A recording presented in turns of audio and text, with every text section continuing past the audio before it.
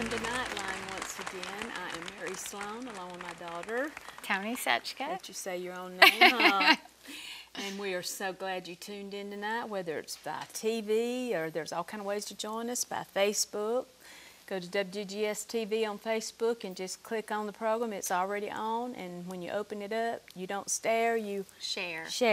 And I've noticed our Facebook Nightline Live with Mary and Toni is growing. It is. Just we'll have almost 1,000 followers, and the more of that, then the more the gospel is shared and gets out there. So it's exciting. Got a great night tonight. We got some good guests. You're going to enjoy them. And they're standing over there, and they're going to be ready to just give you a big wave in just a minute. But I'm going to start with the first one, okay? All right. We have got with us tonight Dr. John and Rebecca Polis with Revival Fellowship International. Come on. Y'all looking good over there. And right beside them, we've got Narvis Hart, and she's with a Glow in Easley, a Glow Lighthouse. They all know Narvis, right? I think so. And who else we got? Then we have Jerry and Stephanie Blassingame. I've known them for a long time, and they're here to share some of their ministry and also his new book. Yes. So he just had a book signing this week, actually. I know. Very exciting to have them on. We're going to be talking about their book tonight. Dr. John Polis is I know, and we have some giveaways tonight. Yes. We do have Jerry Blassingame's book, Reclaimed, that we're going to be giving away later in the show, so you have to stay tuned for that. And Dr. John's new book, Victorious. He's going to be telling us all about some good stuff in this book tonight. I love the title, Toni, Victorious. I know, and that reminded me of my word for the year that I had. Was it last year? No, it was the year before. Victory. Just love that. So I'm looking forward to hearing more about his book and what he has in there. Well, you got a scripture for us? I do every week. Ephesians 6:10 through 12. And it says, "Finally, my brethren, be strong in the Lord and in the power of his might. Put on the whole armor of God, that you may be able to stand against the wiles of the devil. For we do not wrestle against flesh and blood, but against principalities, against powers, against the rulers of the darkness of this age, against spiritual hosts of wickedness in the heavenly places." And you know where I got that scripture from? I was reading Dr. John Polis's book, who is on with us tonight, and he had that scripture in there, and I said, that's going to be our scripture tonight. Because when I was just thinking about victorious living. Our topic tonight is victorious living. And when you realize the grace through Jesus Christ and his shed blood, what is that? It's victorious living, isn't it? I'm not going to steal all Dr. John's stuff, maybe just a little bit. He's got a lot to say. And when we think about victorious living, and you realize healing that is ours because of the stripes that Jesus took, that's victorious living. I tell you what, I like to walk around healed because it ain't no fun to hurt, and we like to be... And I've learned that when you're believing for that healing and you're still feeling the physical of it, I'm saying, because I'm believing for healing for me right now, and I'm saying every morning, thank you, Jesus, for my healing.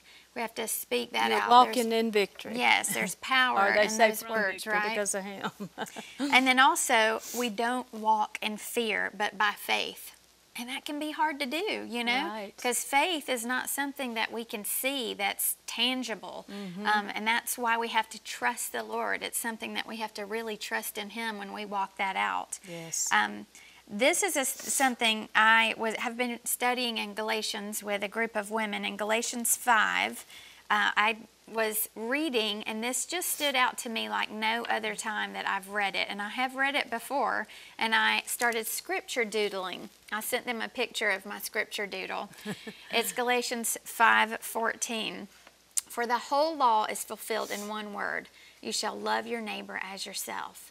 I mean, it's so simple, but when I read that day, I thought, wow, are we loving others like we love ourselves? Well, some people can't love others because they don't love themselves. Yeah. And it all goes back to their identity. Who are they? They don't know who they are in Christ. You got to know He is our identity. Yeah. So I love all of these things that you had brought Yes. out. And I was just about looking victory. another thing about Dr. Polis's book. Dr. John, we call him, Victorious. But he says on page 56, and we're going to hear a lot about it tonight, God is for you, God is in you, and God is with you. And you know what? When we realize all of that, we realize that we can be overcomers, we can be productive, we can make people aware of God, lead people to Jesus, make disciples. And we can be more than a conqueror.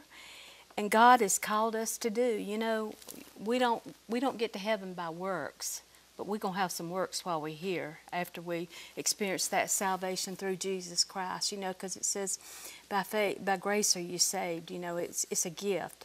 And we don't go to work for that because it is a gift. But I wrote a song not long ago that said, he sat down, now I'm going to stand up, you know. We got to stand up and do something, you know. We got to do. Our one of the pastors at our church spoke this week, and I thought it was so good. He gave the analogy of track runners running the relay races. And he says, as generations go by, he said, you have that baton. And if you don't run your race and hand that baton off to the next generation, then you've not done your job. Right. And you got to stand there ready to give that baton to the next generation. And that is, you know, we don't just sit, we take what we've learned and we walk out what we've learned so we can take that baton and hand it down to that next generation so that they can walk out the same thing. And nobody can fulfill your purpose. You have to fulfill your own purpose. Right. We are so unique that we all have a different thumbprint, don't we? I tell people that you are thumb body. I thought that was cute. I heard a pastor say that one day, you are thumb body.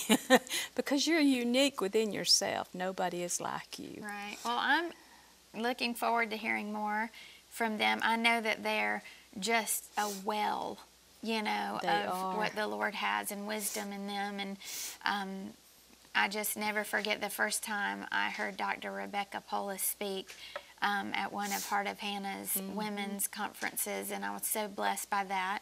And I'm really looking forward to hearing from Jerry and Stephanie Blassingame. This book, it's about a story of second chances, and, you know, I didn't even realize he spent a lot of time in prison, and the Lord has taken his life, changed it, and I'm just really looking forward to hearing more about this. I know that we could probably spend the next 5 minutes telling all the things that Stephanie and Jerry Blassingame have done. They have big hearts, and they've been involved in a lot and blessed so many people. So and he bought Heart of Hannah from I know there's such a neat connection here tonight, like with Heart of Hannah, and you know how nervous. And that's why we had to have her here too. Like she's just kind of the nucleus. She's bringing all the dots of all together. of these guests here tonight. I know. So. And you know, I remember the first time my sister Edith heard Dr. Rebecca preach. We were like, wow. Where did she come from? You know, just awesome messages that she would deliver. But I remember a statement Edith made about Dr. Rebecca Polis, said she's a hidden treasure, waiting for somebody to just realize what's within her. And I think that what has happened. Their ministry is exploding all over the world, Toni, in all the nations. So it's going to be interesting to find out about that too. I am looking forward to it. Now, I know that tonight you're going to be singing some songs as well, and you're going to be singing, are these some of your newer songs that you have? No, actually, I didn't pick out one of my songs for tonight.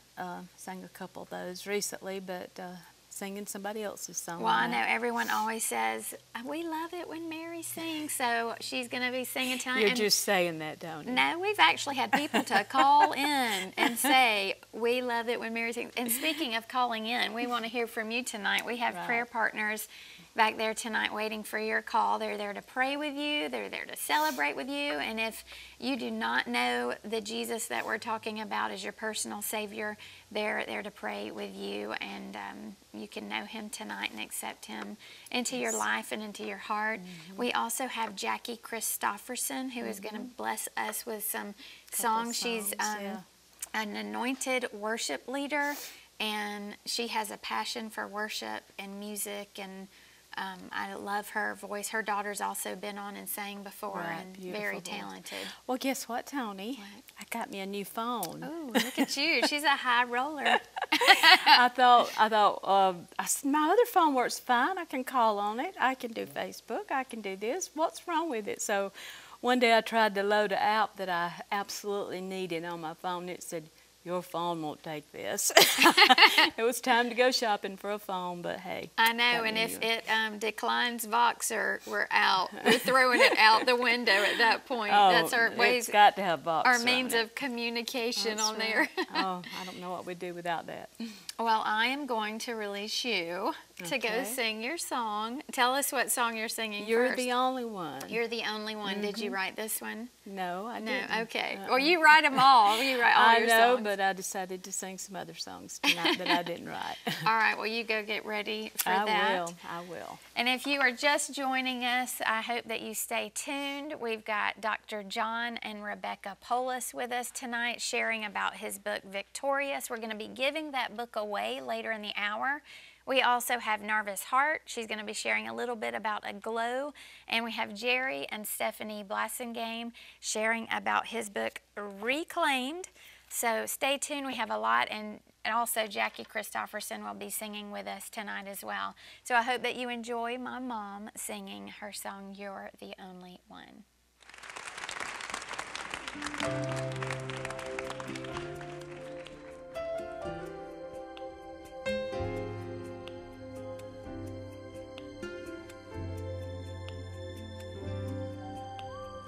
You're the only one I need. You're the only one, and you're worthy to receive power and praise, honor and thanks for all that you have done. Father, you're the only one. You're the only one. The only one I need. I can't make it without you. You're the only one. And you're worthy to receive power and praise, honor and thanks for all that you have done. Father, you're the only one. You're the only one I need. And you're the only one, and you're worthy to receive power and praise, honor and thanks for all that you have done. Father, you're the only one. You're the only one that my heart beats for. You're the one I lean on. You're the one that I adore. My refuge and my strength. Father, you are my reward. And you're the only one. You're the only one I need. I can't make it without you. You're the only one. And you're worthy to receive power and praise, honor and thanks for all that you have done.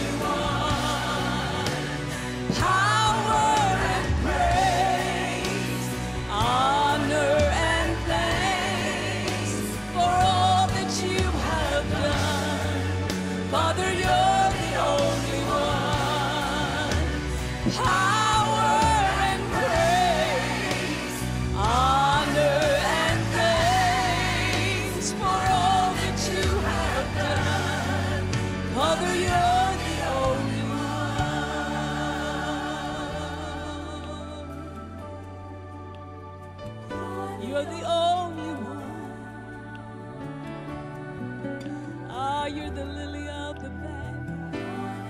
You're the bright and morning star.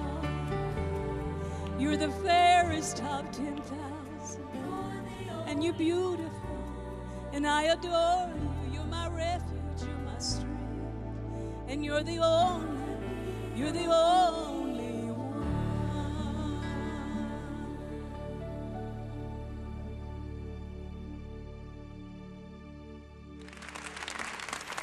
Thank you, Mom. I hope you guys enjoyed that. I believe she'll be singing a little bit more later in the show. I was getting some, see, Edith is watching from Florida. She's tuning in to see her friends tonight. Also see my friend, Joanna Butler. Joanna is in Israel, and her mother-in-law is in town, Harriet. Thank you for watching. She watches from Mississippi every week, she says. So when you have it on Facebook and you share it, people can watch it from all over the world. So we appreciate you guys tuning in on Facebook. Marcia is watching, Mom's friend Marcia. So anyway, we love to see all of you on there and say hello to us. I want to welcome our guests here. We have Dr. John and Rebecca Polis. Thank you so much for being with us tonight. It's a blessing to be here. I was going to read a little bit so that our viewers can get to know you guys a little bit about your background and where you come from. Dr. John Polis holds a BA in Biblical Theology with more than 30 years in ministry as an apostle to the body of Christ. He is the founder of Revival Fellowship International, ambassador apostle with the International Coalition of Apostolic Leaders.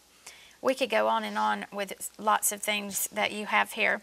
A U.S. Marine Vietnam veteran, Dr. John has authored 11 books which have been translated into 6 different languages. Dr. John carries and imparts the Elijah anointing, preparing churches to disciple the nations to mature sons and daughters of Christ. Thank you for being here. I feel honored to have you here. And Mom, you can share a little bit more about Dr. Rebecca here. Yeah, I want to read a little bit more about this woman sitting beside you, okay? Please do.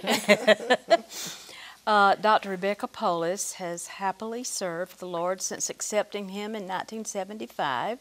She has functioned as a prophetic teacher both on the local and international scene, been on a radio and TV host, and as a prophetic teacher both on the local and international scene. Oh, I think I read that.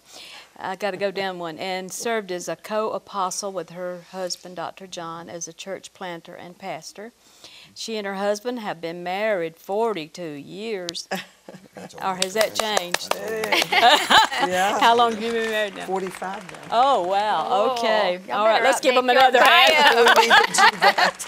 Been married 45 years and now the children haven't changed. You got 4 children. That's right. Right, yes. And 8 grandchildren. Oh, wow. 8 grands. I call them Yes. grands. That's what they are. She's considered a spiritual mother to the Revival Fellowship International, an apostolic fellowship represented in the U.S. and in 5 countries. Her greatest desire, though, is to serve the Lord in mentoring, mothering, and bringing maturity to the body of Christ. Whew, wow. You're a busy woman, aren't you? I love it all. I do. Yeah, well, I told Dr. John we're going to really get into some depth with him, but I thought we'd just start out with you, Dr. Rebecca. Okay. I'll never forget meeting you through Heart of Hannah and being able to receive all that word that you just poured into us and made a big difference in our lives. But I wanted to go back several years before you were ever a Christian now. We'll go back just a little bit. Just a Now, little bit. I want you to tell everybody who you were saved under. Jim Baker. You know, we were what they called old hippies. Do you remember what a hippie was? During the Jesus movement? The Jesus movement, yeah, but that was... When I heard that, I couldn't visualize y'all being in the Jesus movement. Yeah, well, this was even before we were sinners. We were in the hippie movement. Yeah, the Of course, hippie. the drugs, the alcohol, all the crazy living, all of that. And then after a while, you get tired of sin. Right. At least I did, and I'm sure everybody that has been saved has gotten to that point. And so one night I turned on the television, and there was Jim Baker, and we were in such bad shape. I didn't have a phone. I didn't have a dime to call in. And so, sure enough, I prayed that prayer, and when he came home and I said, I prayed that prayer, I got saved. And of course, he looked at me like, what was that? And I wasn't even sure what that was, and I didn't have a dime to call. So it was years and years and years later, maybe 30 years later, we were at a Logos graduation, Bible college graduation down in Jacksonville, Florida, and who was right in front of me but Jim Baker. Wow. I was so excited. His wife was getting a degree in broadcasting. Yes, that's right. I forgot. And I tapped him on the shoulder and I said, you don't know, but you're responsible for me being here tonight. Wow, that is amazing. And I think how many people watch this show, maybe never call in, maybe never write a letter, never send a dime, but their whole lives are changed. And I know I've watched wonderful people of God and never called them, never let them know what had changed. So I thank God for the work that you all do here. Well, that's Yeah, your encouraging. lives, oh my goodness, yeah. You're bright. I came in here tonight and just felt life Aw. flowing, and I said, oh, this is going to be good. Well, This that is makes fun. me feel really good anyhow, the life and the Yeah, youth and all that. That's huh? it, Oh, yes. Now, you actually won your husband to the Lord, didn't you?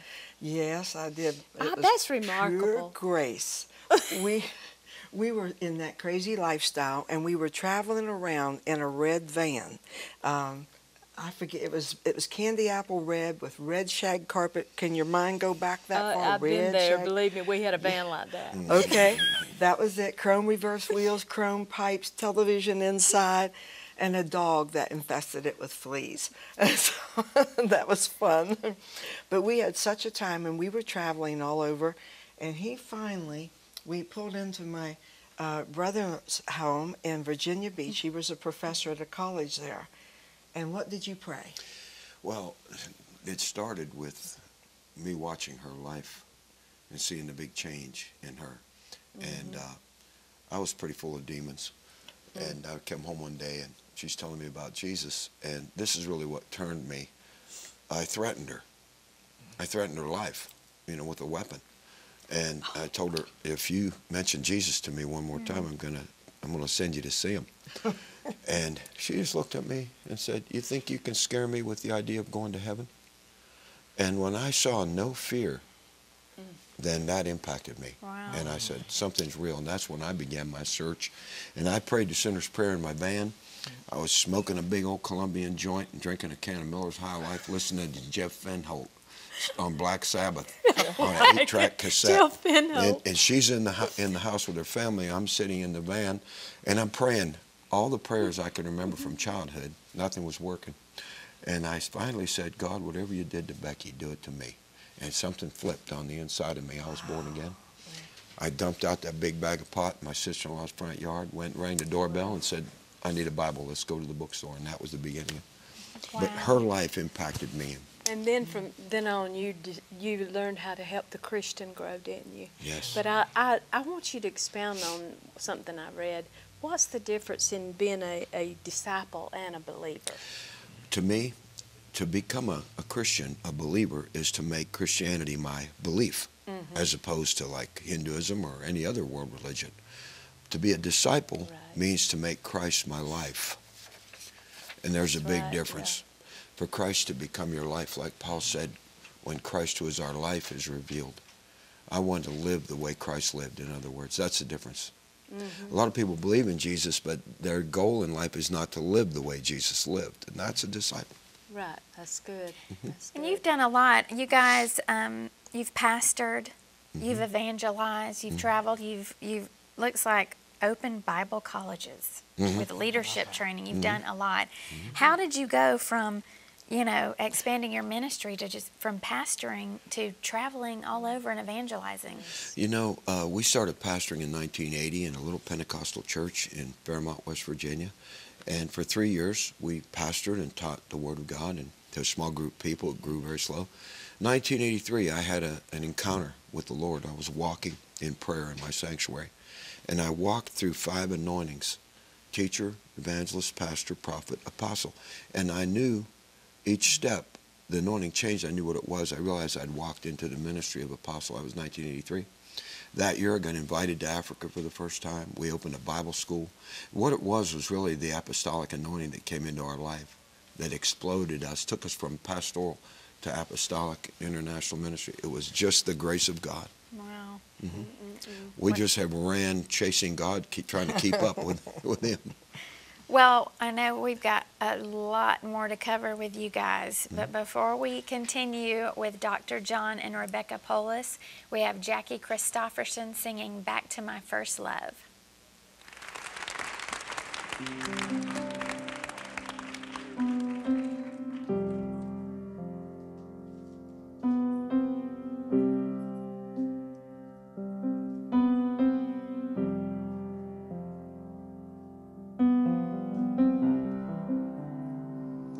Take me back to my first love, back to where I once was, captured by your amazing grace.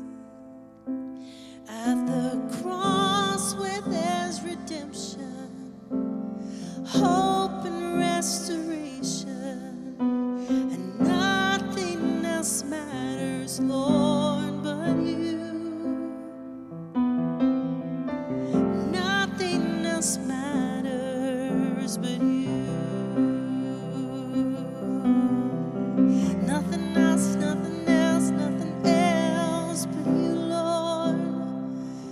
Take me back to my first love, back to where I once was, captured by your amazing grace.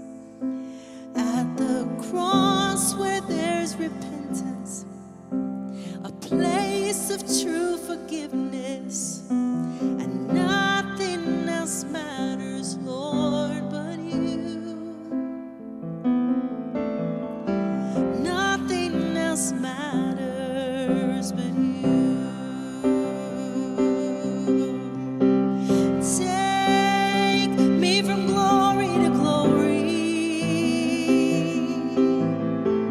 Heal me, Lord, and make me restore the joy of my salvation. Sing over me a song of heaven. Fresh wind blow, a new wine flow, and fill me up again. Fresh wind blow, new wine flow, make me new again. Fresh wind blow, fresh wind blow, burn fire burn. Oh, we need your love, Lord. Refresh us, Lord, tonight in the river of your love. Where it's you and me. Oh, Father, we pray for your presence, refreshing presence. Renew your presence. Take me back to my first love, back to where I once was, captured by your amazing grace. At the cross where there's redemption, hope and restoration, and nothing else matters, Lord, but you. Nothing else matters but you.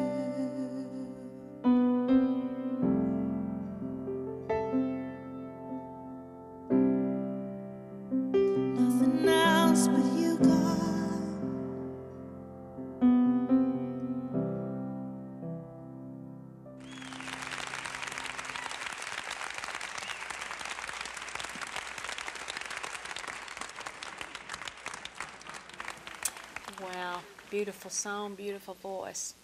If you're just joining us tonight, we have Dr. John and Rebecca Polis with us tonight. They have an international ministry, and all over they just evangelize. They're apostle to the nations, and he's written a book called Victorious. And guess what? We're going to have a giveaway with this book right now, aren't we? To the first caller, get on the phone now and let us know that you want Dr. John's book, Victorious, and we'll get that out to you because you're going to enjoy it. I've been reading it, and it's just a great book. But there was some things in here that I thought we would highlight with Dr. John tonight about his book. And Dr. John, the book is about part of it, facing the battle, fighting the battle, and finishing the battle. Now, let's start with facing the battle. Okay. Well, in the book, I talk about the fact that you have to face your battles because they're not going away. Right. And Jesus said, in this world, you'll have tribulation, you'll have trouble. And we need to know who the troublemaker is, which is Satan, of course. You know, a lot of confusion around who does what. And when Jesus cleared it up when he said, the thief comes to steal, kill, and destroy, but I am come that you might have life and have it more abundantly. So we need to know the devil's a troublemaker, and we need to know that as long as we're in this world, we're going to have trouble from the devil. And so we have to learn to face it. You know, King David's warriors refused to get out of the trench and face Goliath. They had all the equipment, they were trained, but they wouldn't get out and face the fight. And the difference was David was willing to face the battle. The sooner we learn to face it, the sooner we're going to overcome it. Step of faith. That's good. Step of faith. Yeah, because the trouble's not going away. You know, Satan's the god of this world, the Bible said. And even Paul wanted to escape the battle in 2 Corinthians 12 when he said, Lord, take this thing from me. And the Lord said, sorry, Paul, can't do it. Because I have to do two things. Number one, I have to take the devil off the planet. And it's not time to take him off. Or I have to take you off the planet. Wow. And I don't want to take you off the planet. I need you here. Wow. So you're going to have to face it. But the good news is, he said, I'm going to give you sufficient grace to face whatever you have to face so you be an overcomer. So face that battle. Face it. Got to face it. Number one, people, face the battle now. Whether it's sickness, whether it's poverty, whether it's mental torment, whether it's a relational problem, whatever it is, you have to face it because, well, in my book I say that God is with you. That's why you can face your battles because you're not facing it alone. And I know you and Dr. Beckles faced some battles too, I'm sure. Many. Well, you can't be in the ministry for 40 years and not face a few battles. It's 40 years. Especially going overseas. Sure. We have fought our battles physically, financially, mentally. You know, I went through a battle several years ago that I really didn't talk that much about, but it was mental. I mean, I was attacked by a demon and was having panic attacks. And the devil said, now I've been to Vietnam, I've been in the war zone, I've traveled all over the world, preached the gospel, and then all of a sudden I start having panic attacks and I can't get on an airplane. Wow. It just hit me out of nowhere. I know the feeling. I couldn't get on an elevator. I mean, I've battled this thing for 2 years, and the devil said, you're done, you're not going to travel no more. Wow. And I had to face that. I had to say, no, devil, I'm going to face it, live or die, sink or swim. We're going to face it, and I'm going to do what you're telling me I can't do. So that happened after you'd been in ministry? Oh, many years. We're just talking 5 years ago. But what he knew is that you were strong in the things that you already, so he's going to try to creep in somewhere. That's right. He thought, I can't get him with, you know, the word of what he knows, so let me just get him with this little small thing that might put him a step back. Yeah, the panic, the traveling, the, you know, something that you know is not in your control. When we're all in an airplane, we're kind of at the mercy of the pilot's skills. That's true. That's true. So, you know, he tries to creep in wherever he can. He goes about seeking whom he may devour, looking for a place. Well, I went through a couple years. Nobody could understand. Rebecca couldn't even understand the darkness that I was in. It was the worst experience of my life. But I kept speaking the word. You mentioned that earlier. 1 Thessalonians 5:23 says, now may the very God of peace sanctify you wholly, completely, spirit, soul, and body, and preserve you blameless unto his coming. Faithful is he that promised also will do it. And so I just speak that every day. Lord, I thank you that I'm whole, spirit, soul, and body. Soul is your mind, will, and emotions. My mind is whole. My emotions are whole. I would declare that. And one day, I'm standing in front of the sink in my apartment at the time, and because we move around a lot, and I spoke that word, and it was like something went ping right off the side of my head. I felt it snap. That demon that had been binding my mind just was snapped off of me like that, and my mind came back clear, you know, Amen. back doing everything and more. You know, I never slowed down, but it was a battle. Well, you know, I heard another preacher, now that we're talking about this with you today, even today, say he went through the very same thing, depression, anxiousness. He went to his wife and said, I've been in ministry all my life, what do I do? And she said, you do what you know to do, and we know what it is. That's right. It's a spiritual battle, isn't It is. Yes. We got to face it. We know what it is. I've had demons attack me in different ways over the years, and come into my room and grab my chest like a I describe it like an eagle's talon, and just try to rip my heart out and cause me a heart problem. I've had 3 heart attacks. Oh, good. Yeah, I had the first one when I was 35. Yeah, a lot of people don't, because I'm 69 years old. I take no medication. I have no health concerns. I fought those battles by facing them. Wow. Do Well, or die. that's what I was going to say. Your next chapter, in chapter 2, you talk about fighting the battle. Right, And you focus on David and Moses. right. So how important is it to fight the battle? How do we fight these battles? Well, the Bible says we walk by faith, not by sight. We fight with the weapons God gave us. That's why the promise, no weapon formed against you will prosper, the premise of my book. You can have victory, because we have greater weapons. That's why no weapon that Satan forms will prosper. The word prosper means come to fruition. I like to say it like this: Satan can start the fight, but he can't finish it. You can finish it. Oh, start it, but you finish it. I need that Rocky dun dun dun Yeah, dun. exactly. That music with that. We have the weapons. Ephesians chapter 6 that you quoted earlier, you know, taking the sword of the Spirit. Most of those weapons are defensive. They really show you how Satan's going to attack you. Like the breastplate of righteousness, well, that tells you Satan's going to come with condemnation. Or the shoes of peace, Satan's coming with strife. You know, or the helmet of hope, he's coming with discouragement. All of those weapons show you how Satan's going to come, but the one that is offensive is, of course, the Word. And speaking the Word and acting on the Word. That's a big thing. In my book, I talk about face the battle, fight the battle, okay? And you have to understand that God is going to allow you to fight some battles. Moses fought Pharaoh 10 times. And I mentioned that in the book. Well, I used to think, God, why don't you like Pharaoh? You keep hardening his heart. And God said it wasn't about Pharaoh, it was about Moses. I was developing in Moses the endurance that he needed to do his job. Because one day he's going to lead all those millions of Hebrews out, and he's going to face a lot of battles that he went through in the wilderness. God used Pharaoh 10 times to toughen up Moses. Same thing with David. He fought the lion, he fought the bear, and that's what made him ready for the giant. So I tell people, you got to face it and fight it, because even though God lets you fight some horrific battles, he's let me fight some horrible battles, but you don't know the giants that's in your future, but he does. And when you're going through battle, you have to say, Lord, why am I facing this, and what do I need to learn?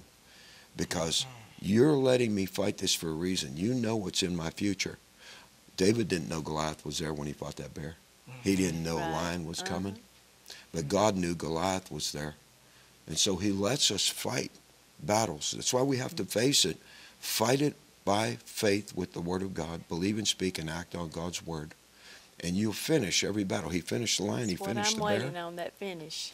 Come on now. And then Tell he us a little bit finished. about finishing. Well, you know, when he cut David's or Goliath's head off, that was the end of Goliath. Goliath was never coming back. He finished it. And I've finished that devil in my life that was tormenting my mind. I finished those physical battles, put an end to them in my life so that they'll never return again.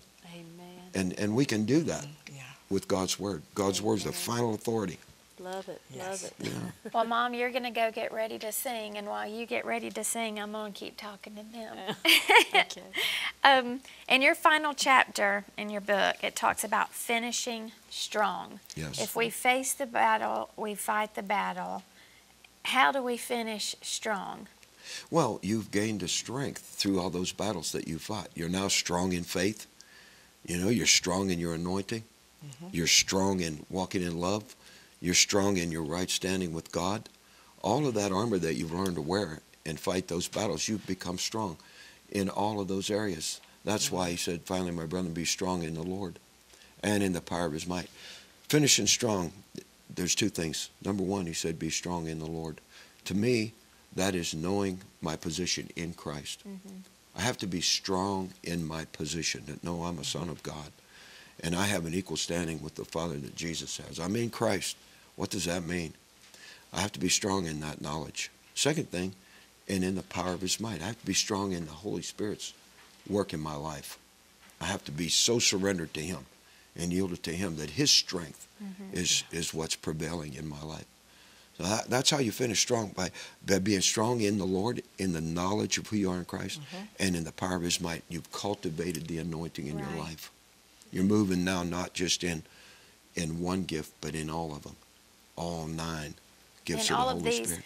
These situations that we go through in life, it stretches our faith. We get stronger, and we can trust and lean into him more because he's stretched our faith through that. Because we can only rely on him. You know, one of the things I talk about with health and healing, people need to develop their faith in this area by facing that battle. If you have a headache, overcome it with the Word of God. Try to avoid running to the medicine cabinet for every little thing. Most Christians do that. They don't develop their faith in a minor illness. Then a serious illness comes, they're not ready. And if a terminal illness comes, this is what happens in the body of Christ. I'm very, very strong on this and teach this continually. Start using your faith on the small things, because your faith grows as you overcome. And use the natural things he's given us. That's right. And one day when the giant comes, when Goliath comes, you're ready for him. Yeah, amen. Well, we're going to be back with them in our last segment. So enjoy this song with my mom, Mary Sloan, Something About My Praise.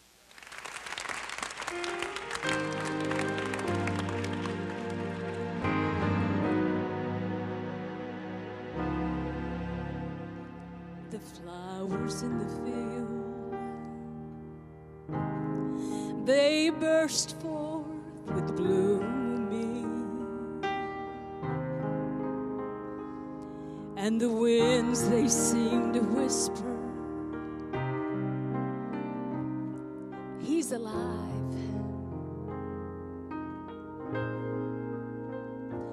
Oh, and even the trees lift their branches high to the heavens above, in perfect harmony with the Creator up above.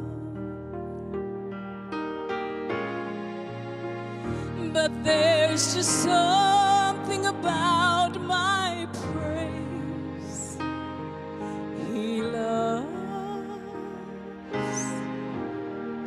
and there's just something about the way I speak his name.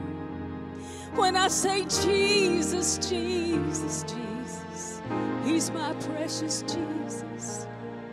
And although hosannas and hallelujahs, they're sung to him by angels above, there's just something about my praise. There's just something about my praise.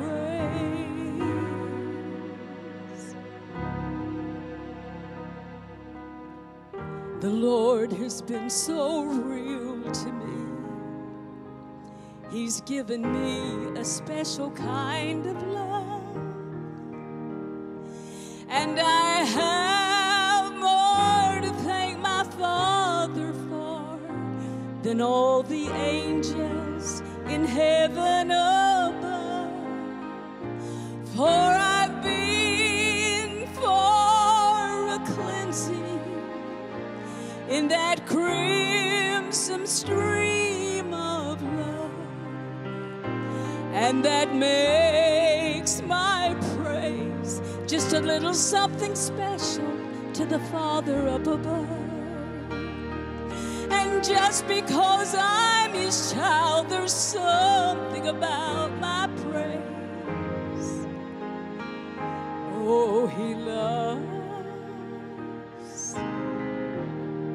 And there's just something about the way I speak his name.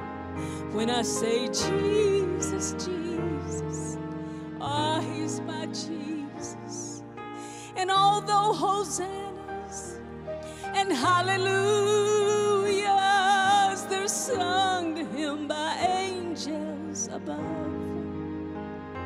there's just something about my praise,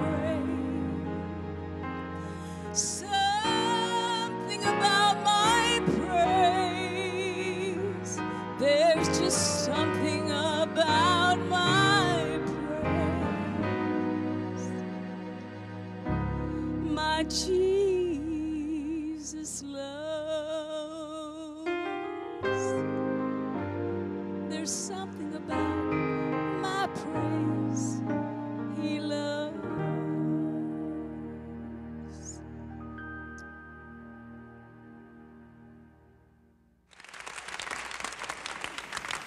Thank you, Mom, for that song. That's a beautiful song, Something About My Praise. We have here Dr. John and Rebecca Polis, and he's been talking about his book, Victorious, and he talked about we face the situation coming at us, we fight it, and then we finish strong through the power of the Holy Spirit in us and the knowledge of the Word of God that we have in us. So I think that's all just great to be reminded of how we walk through things. And if we don't have the Word of God in us, how can we fight the battles that come at us, you know? Yes. How do we get stronger? How does our faith grow when we aren't facing it, fighting it, Exactly. and finishing strong? I Absolutely. like that. I like Absolutely. that. We also have my sweet Aunt Narvis Hart. Beautiful. You look beautiful in blue, I have to say that. It's my sister. You're kind of the nucleus here. Why don't you share with us how you came to know Dr. Rebecca and Dr. John Polis and how you guys connected? Well, I met Dr. Rebecca 18 years ago. My mother, your grandmother, she said to me, she said, you know, there's a lady on Channel 16 that is, she has a program on there. And she said, you need to have that lady. And I thought, well, you know, I like to know who I'm having, you know. You like to know a little bit about them. Right. And so I called her and I asked her to send me some tapes. And I listened to her. It was and a long I just, time ago, tapes. Yeah, I know. And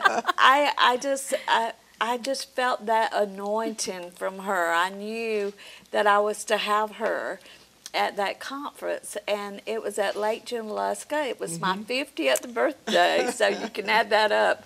I'll be 68 next month. You just told your 18 age, years. didn't you? People can't have that fast, Narvis. Hey, I thank God for every year.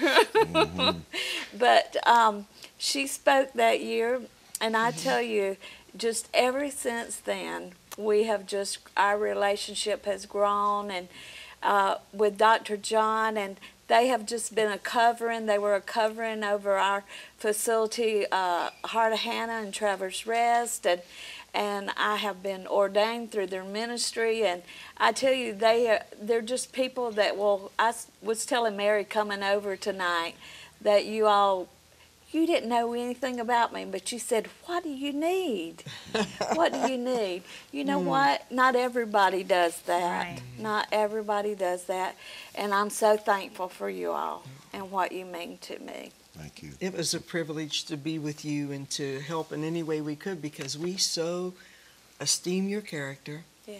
watch your giftings, and then watch the way you poured love out on people was extraordinary. Thank you. The amazing results that Yes. Narvis would get with these ladies. I mean, Yes. such a high success rate Yes. changing their lives and lasting fruit, you know. Yes. Oh, yes, yes. We want to be a part of that. That's what we said. What do you need? We want to get in on this. And you know, I still stay in contact with them. I love Facebook because you can stay in contact with people Yes. that you don't see, right?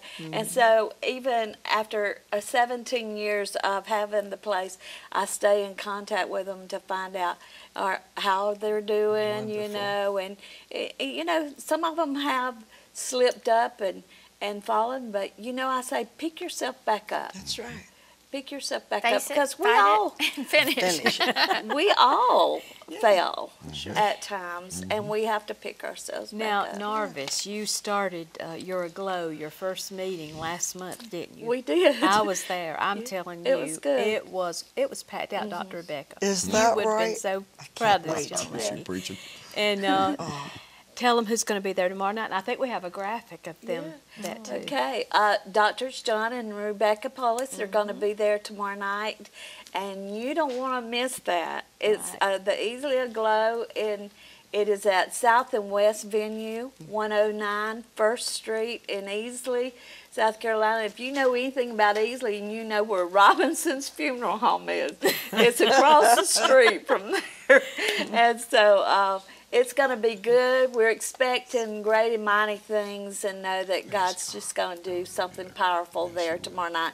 I know that when He's there, Yes. things always happen. Miracles always So happen. tomorrow night at Aglow, y'all Yes. don't want to miss tomorrow night. 6:30. Yeah, 6:30. Yeah. We're going to fellowship and then get started around You're 7. going to be singing too, Oh, aren't you, I Mary? guess. Y'all Yeah. can come see Dr. John and Rebecca Yes. speak and Mom sing. Yeah, we're going to have a Yes. good It'll be a time. good time. And I just Amen. we've got about 4 or so minutes left. I wanted to. Tell about our, before we get into that, I wanted to tell who won. Oh, okay. We had a winner of the victorious book. Her name is Betty from All right. Georgia. Wow, Nice. thank That's you. great. And my cousin Aaron Hinton, I haven't heard from him, and I don't know when he's called in here tonight. Oh. Been years since I've talked to you, Aaron. And he says it's his birthday today, so happy birthday, Aaron.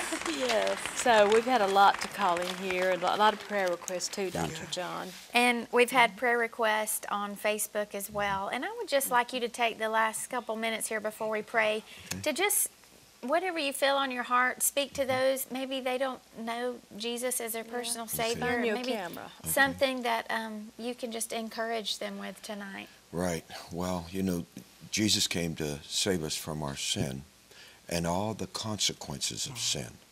Every bad thing that happens in our life is a result of sin. And Christ came to deliver us from sin and its consequences. So whatever you're facing, when you accept Jesus as your personal Savior and Lord, you're free. You know, you're free from the moment you're saved, and you just need to know it. That's why it's so important then to get into the Word of God, get your mind renewed, and walk into freedom. Jesus said this, and here's, I believe, something God really wants to speak to your heart. He said to those who believed, if you continue in my word, then are you my disciples indeed, and you'll know the truth, and the truth will make you free. And the people he was talking to didn't really know what the model of freedom was. What was the reference point? What's it mean to be free? Jesus was speaking about himself. He said, if you become my disciple, you'll be free because I'm free. And Jesus walked as a free man from sickness, disease, poverty, all the works of the devil, sin. He lived free because he was born free. And when you're born again, you're born free. And if you continue to follow Jesus, you will continue to learn and walk and grow in that freedom until you walk as free as Jesus on planet Earth. So that's an exciting thing. If you don't know him, all you have to do is just say, Jesus, be Lord of my life. I need you. I repent of my sin. I'm done with my old life. Give me your life, that new life. Make me a child of God. In Jesus' name, amen. And earlier I heard God is healing stomach problems. And there's even, I just keep hearing this, there's a cancer problem. Okay? Maybe it's in its early stages. Yes. But God's healing that right now. Heart disease, someone who called in with a heart problem, God's healing that heart problem right now. There's an aorta and a valve issue, and God's healing that. You're not going to need to have open heart surgery. Jesus is your healer. Yes. Amen. Yes. There's also some mental torment that God's releasing from you right now. just agree with God. He says, you're free, you're free. Yep. Just say it, say it. That thing is leaving you right now in Jesus' name. Amen. Amen. Yes. And I know that the Lord brought you a long way, both of you, and has changed and turned your life around to minister to others. So don't ever feel like, oh, I'm too deep. I can't get out of this. He's not going to have me. He has you right where you're at. That's right. You don't have to change or do anything different because He loves you where you're at today, right now. So we just want to pray over our viewers. Dr. John, Yes. would you just pray? Sure. Father, in the name of Jesus, we thank you for everyone that's viewing right now. Lord, you are here. You are Jehovah Shammah, the Lord who is there with every viewer. Touch their life, Lord. Break every yoke, Lord. Let sickness and disease flee from them now. Let poverty spirits be broken from their life right now. Father, let there become a release of a fresh grace and anointing on every viewer's life. Fill them with the Holy Spirit, Lord. Give them that beautiful new language right now as they just start to say, thank you, Jesus. May they be filled with the Holy Ghost. In Jesus' name, amen.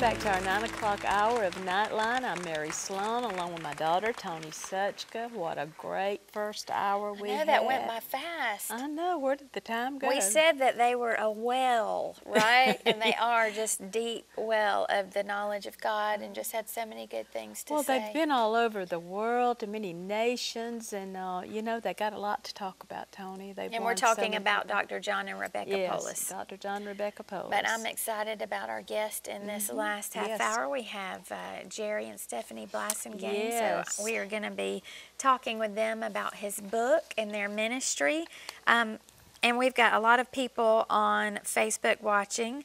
Pat Brock from Atlanta is watching. Hey, my friend Rachel Sack is watching, just tuned in. Hey, Rachel. We love when people tune in on Facebook because, look, Sandy Connor's watching. That's my cousin, and she doesn't live around here, so it's a great opportunity to tune in and watch Sandy from all over the world. So we appreciate you guys. We would love to hear what the Lord's doing in your life. You could send us a message or call in. We have prayer partners back there ready to take your call. Yes. And we have another giveaway in this last half hour of Jerry Blassingame's book, Reclaimed. So I'm excited to hear more about that. He had a book signing this week with this book. I think it was at Furman, wasn't it? Furman. And Narvis has been harassing me, but she didn't know I was already in touch with them about having them. She keeps sending me these messages. I'm like, relax. They're already scheduled to be on. Stephanie's my friend. I got this. So anyway, but I'm going to read our scripture that we have tonight as well. It's Ephesians 6:10 through 12. And it says, finally, my brethren, be strong in the Lord and in the power of his might. Put on the whole armor of God that you may be able to stand against the wiles of the devil. For we do not wrestle against flesh and blood, but against principalities, against powers, against the rulers of the darkness of this age, against spiritual hosts of wickedness in the heavenly places. And you know, Dr. John talked about how we fight against these things. First, we face our battles, then we fight our battles, and then we have victory over them. We Winning the finish battle. strong Finish strong. through the Holy Spirit, that the authority of the Holy Spirit that He's given us, and the knowledge through the Word of God. I know. That was so So- good. Yes. And we also have Jackie Christopherson here tonight, who is going to be singing another song. But let's get to our guests, Jerry and Stephanie Come on, Blassingame. y'all. Let's give them a hand. Thank you guys for being with us tonight. Thank y'all for having us. So nice to finally. I know we went back and forth for a little bit because you were out of the country some, and Yes. so I'm glad we got it worked out for you guys to Yes. be with us tonight. Yes. Let's tell our viewers a little bit about them both. Mom, why don't you share a little bit about Stephanie, Okay. or kind of both of them? Jerry and Stephanie Blassingame have been married 21 years. Now, is that correct? That is Correct. correct. We were all 4 years with Dr. John's, but they've been married 21 years and they have 6 children. She and Jerry are the co-founders of Soteria Community Development Corporation, a nonprofit that has been in existence for 20 years that assists men and women with their transition from prison to productive citizens within society. And I know you're involved in many, many things, Stephanie, and you're a mentor, a leader in your community. And Jerry is executive director, and make sure I'm pronouncing this right, Soteria Yep, that's it. Community Development Corporation. He endeavors to empower individuals in the community through education, affordable housing, financial literacy, community and economic development, and in entrepreneurship. Those are all great things to educate on. Yes. His passion is assisting individuals who have been incarcerated through re-entry and helping them become productive citizens. And one of his recent accomplishments, including being self-published author of his memoir, Reclaimed, Jerry is also a social entrepreneur who believes in social enterprise for the nonprofit sector. He attended Columbia International University while serving a 20-year prison sentence. He was paroled in 1999 after serving 3.5 years. Jerry has continued to fight for change in legislation since he was granted a pardon in 2004. In 2015, he was certified as a re-entry specialist from Wheaton College. Wow. I mean, when I read that, I was like, hold on, let me go back and read that again. I did not even realize this about you. I'm so excited to hear more about your testimony. So tell me a little bit about your salvation, how you came to know the Lord. Well, I found Jesus in the Greenville County Detention Center. Amen. Amen. Yeah, amen. A lot of people do. Yeah, I was hating God. I hated God growing up. I didn't believe God existed. My mother was murdered when I was 5 years old, and I never met my dad, so I didn't think God existed. And I was in the Greenville County Detention Center awaiting trial. And I remember my sister who had told me one day I was on the corner selling drugs, and she came out to me and she pointed in my face. She said, "You're going to be a Christian one day. You're going to be a preacher. God is going to do something great in your life." She prophesied it. So I'm sitting in the Greenville County Detention Center, and I'm hearing those words. She spoke life into me. And one day I asked a preacher to pray with me in the Greenville County Detention Center, and he led me to the Lord. And I haven't been the same. It's been over 26 years ago. He changes you, doesn't he? Yes, he Makes does. you a different man. Yes, from the inside out. So how did Soteria, is that correct, get Yes. started? Well, while I was serving my time, God just began to download. I would get up in the morning at 4:30, 5 o'clock. I would pray, read my Bible, and journal. And I knew I needed help when I got out, so I started writing the vision while I was in prison. Habakkuk 2 says, write the vision down and make it plain so that those who read it may run with you. And so as I began to write, people would see it, and this beautiful woman saw it as well. And so we just started planning while I was in prison. So for 3.5 years, every day, I wrote and planned. And by the time I was released, we started. Well, what does it mean? What does soteria mean? Soteria is the Greek word for salvation, I better write that perseverance, down. Yeah. safety, I think deliverance, Yeah, oh, wow. deliverance from the Greek word. molestation of the enemy. Wow. And restoration. Wow. Well, you know, it's a catchy word. It It makes is. people ask you what it's Yes, all about, exactly. what So it I get a means. chance to witness when people ask me Right, about good it. witnessing Yeah. tool. Now, were you two together when, or did you meet after you came out of prison, or what did that look like? Go ahead, We- Stephanie. Well, we actually met before both of us were saved. So Okay. it was before he went to prison. So you came to know the Lord kind of at the same time together. Well, not necessarily. No. Tell me what you got. Yeah, my virgin's always better than his. So when he was incarcerated, we reconnected. We separated for a while, and then we reconnected. And so he started writing me letters. And to this day, I still have all of those letters. And he was such a Christian that every letter was, I beseech you in the name of Jesus Christ. And I'm like, why can't we just like talk about the weather? Why is this not a love letter? Yeah, Talk about about how much you love me, right? So I just would, read that part and close the letters up and just, put them off. And then one day, his brother asked me to go with him to visit him. And because I really thought it was just jailhouse religion. And so once I actually, was able to lay my eyes on him, I saw that it was real.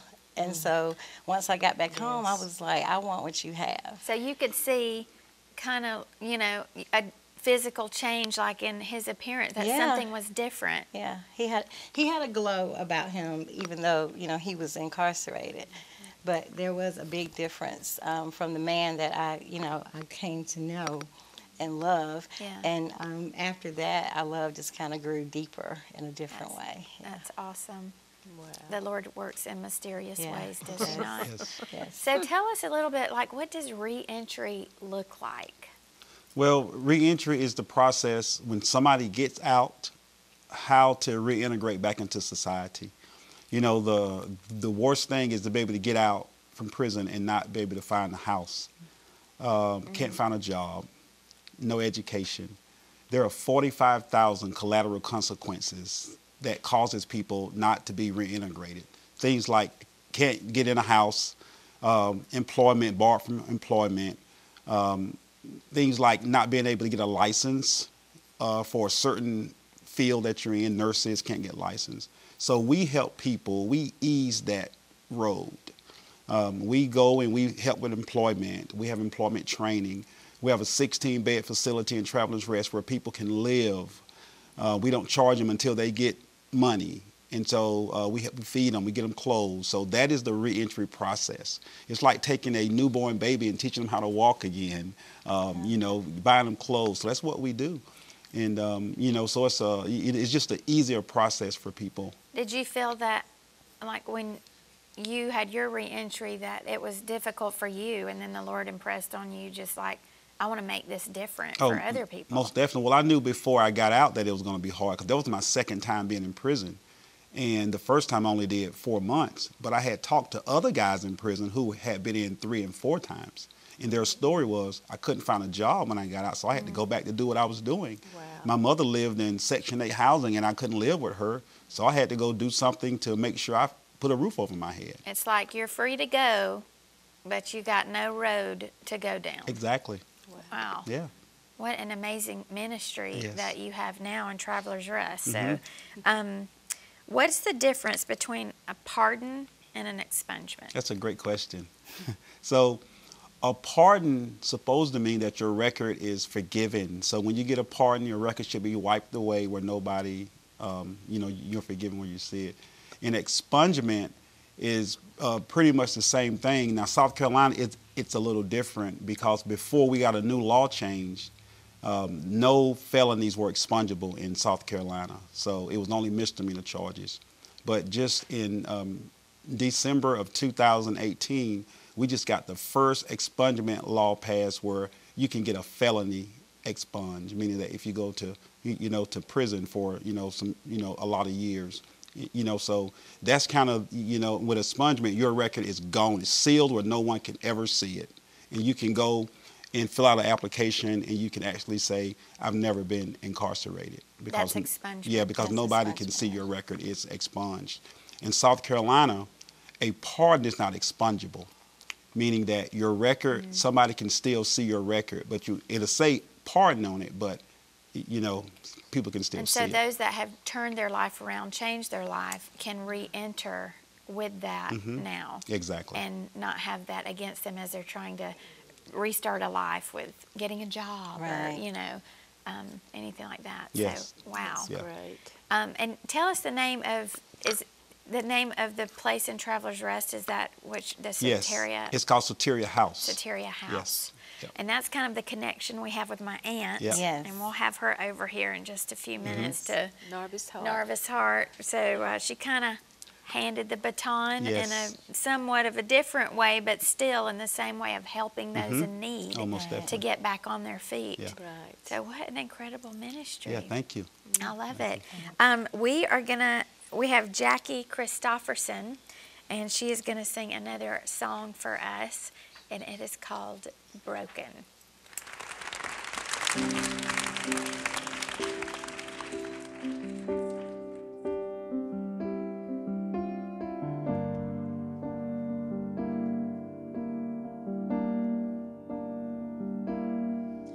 When I'm broken and finally had enough, when I'm broken and finally will give up, when I'm through with running from you, that's when you will do all that I dream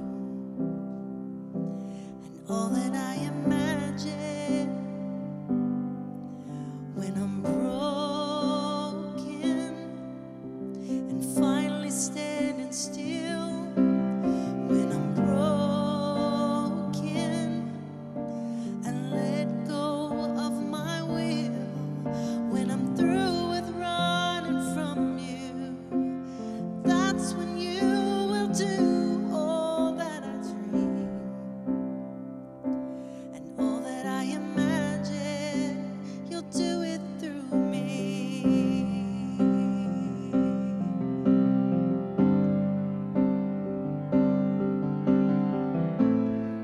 Yes, God.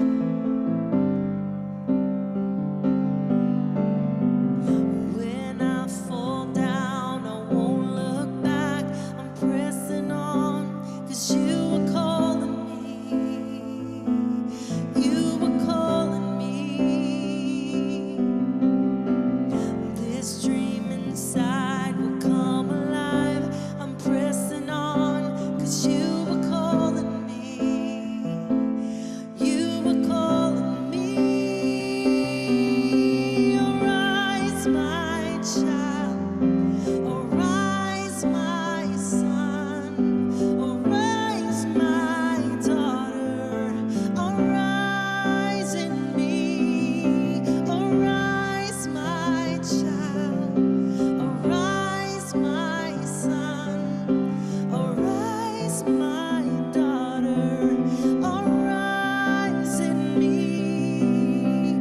When I fall down, I won't look back. I'm pressing on, 'cause you were calling me. You were calling me. This dream inside will come alive. I'm pressing on, 'cause you were calling me. You were calling me. Arise, my child. Arise, my son. Arise, my daughter. Arise in me. Arise in me. I will be your strength. It's not by might, it's not by power, but it's by my spirit, my child. Oh, it's on my strength and not your own. Arise in me.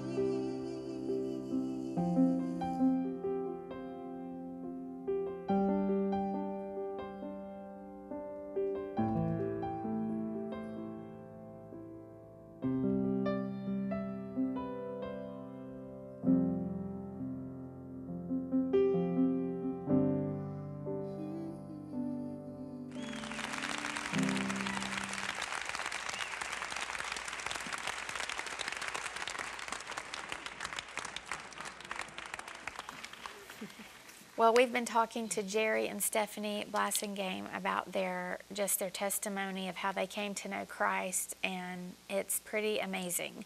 Yes. If you're just joining us, he spoke about he was selling drugs, and he went to prison for a 20-year sentence and did not serve the whole sentence and was released, but now he has a ministry to where he helps those that have re-entry into society of what to do next, because sometimes people go through that same, it's a circle they go through. They head back to prison because they don't know what to do when they get out, and they go back to selling drugs. And his new book is called Reclaimed, and he's going to share on that. And if you heard him speak at all in our last segment, then you know you're going to want to get this book. So right now we're going to give one away to our first caller for Jerry Blassingame's book, Reclaim. So call in. We have prayer partners back there. Tell them you're calling in for the book and give them your name and address, and we'd love to hear who gets that. But I'm just so excited to hear more about this. Now, Jerry, what really inspired you to write a book and name it Reclaimed? Well, my life story, I've been giving my testimony for 20 years. Oh. And, you know, I was thrown away. Society threw me away. You know, you're gone, you're in prison, you can't get a job, nothing. And I realized that Jesus reclaimed me. He took me back. And so a few years ago, we started a reclaimed wood business. We would go, at first we started doing recycling. We would take paper, plastic, and aluminum, and people they thought we were crazy. Why are you doing it? And we started making money off trash. I like that. And then we started tearing down old buildings and barns and using the wood to build furniture, beautiful reclaimed wood furniture, farm tables, barn doors. And some of the men would come in and they would say, this is exactly what you're doing with us. Society threw us away, and you're taking us, giving us Jesus. Wow. You're giving us clothes, you're feeding us, you're making us whole again, you're reclaiming us. So what has been thrown away for no use, and what we take and reuse it is reclaimed. You make me want to cry, I'm telling you, and to rejoice.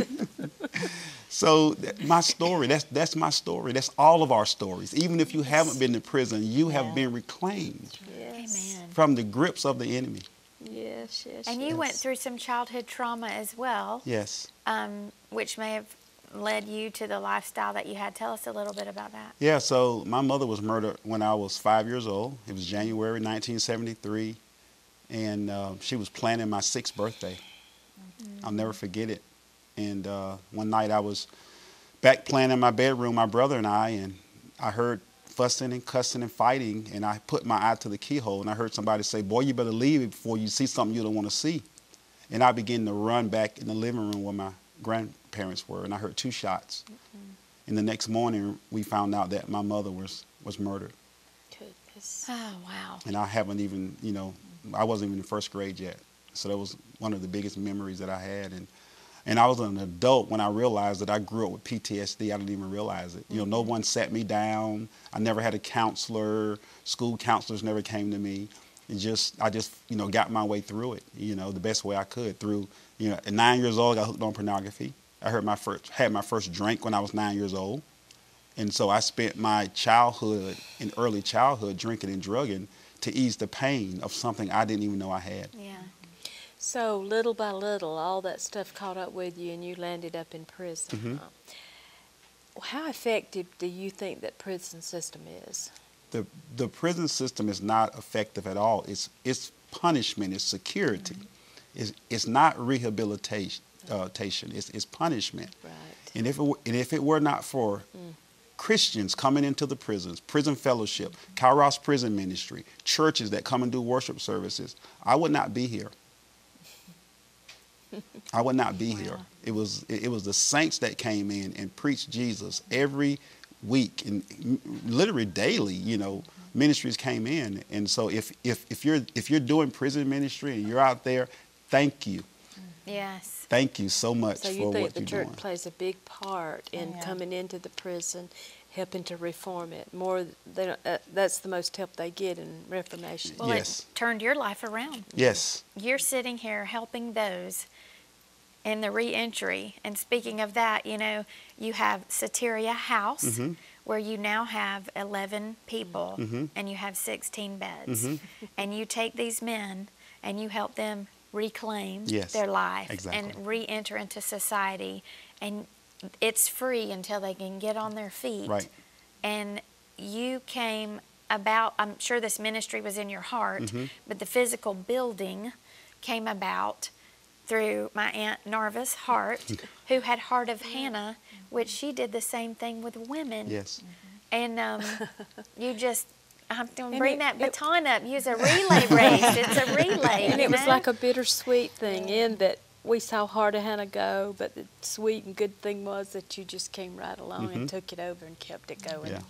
And You it's know, going great. Toni, 18 years ago, I think it was, Jerry and I got together, and we were going to the same church, and we got together, and we were making some plans for the community or whatever, and we had that meeting. There was something about him that I really liked, and I remembered him.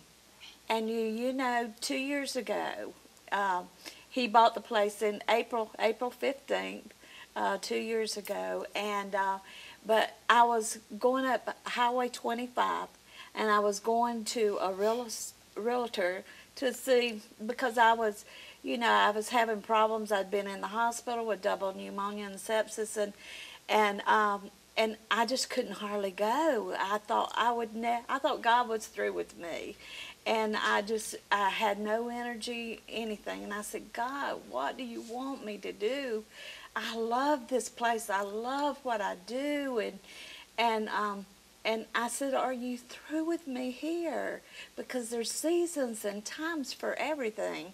And the Holy Spirit just spoke to me as I was going up Highway 25 and said, call Jerry Blassingame. And you called me right then. And yes, and I knew that I was supposed to call him. I got back, went back to the office. I called him, and it went to his voicemail. He called me back, and he said, well, I can't come today, but can I come tomorrow? And I knew it was a God thing, and God just started working it all out. And I am so thankful for the work that you do there. Amen. And because that was my heart. I said, I want to make sure that something's carried on here when I leave here. Thank you. That's funny. We were both tired because I was tired too, and I was getting ready to. I'm out of re-entry. I don't want to do it anymore. I'm tired. And when she called me, I was like, "All right, Lord, if it's you, you have to get the money," because we didn't have the money to purchase that building. And in 6 months, three to 6 months, we raised the money to purchase the building. Wow. Amen. That Praise you know, when it's God's plan, He's going to make a way. Yes. He does. And I know that there are people, we've got about 2 minutes, and you have such an incredible testimony, and there's people may have just flipped the channel and heard what you've gone through. What would you say to them to encourage them to know that they can be reclaimed and be made into a beautiful piece that's, you know, the Lord has just redone? Well, it's all about Jesus. He is our hope.